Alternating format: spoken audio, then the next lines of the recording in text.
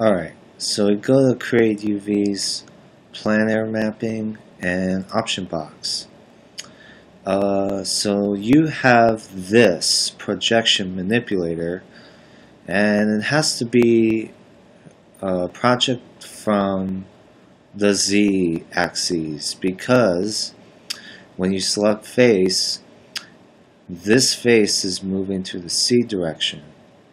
So make sure that you project from Z axis so that you can UV just this face on the front. So project, and you'll have just his face projecting. Now that it's projecting, I can now just click on this and shrink it down a bit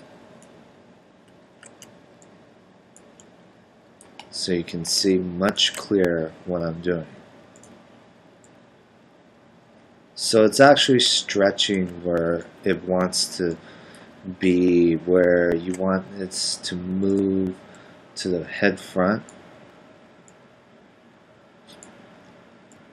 So probably around here, and then like just click these little square directions so that you can, it's like scaling your UV shape so that it will fit to that box, just to this section right here. And then just like keep scrolling